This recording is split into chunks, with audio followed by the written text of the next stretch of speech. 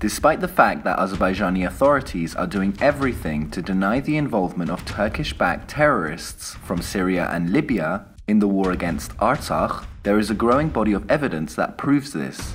In particular, one of the videos shows a group of Arabic-speaking fighters with Arab features firing intensively in a specific direction.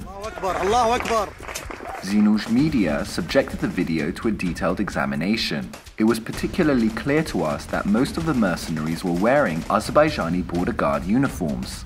See if you can find the differences between them. The next thing, as you can see, is that there are two vehicles in the video, the armored vehicle in the distance and the all-terrain vehicle on the right. In both cases, these are vehicles from the Azerbaijani army.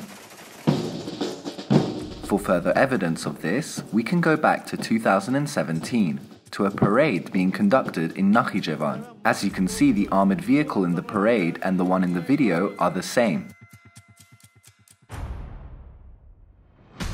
The all-terrain vehicle is exactly the same as well. This is a parade in Baku from more recent years. In summary, several factors are clear. The uniform worn by the Arabic-speaking fighters with Arab features is the same as the one worn by Azerbaijani border guards. The mercenaries have been provided with an armored vehicle and all-terrain vehicle from the Azerbaijani army.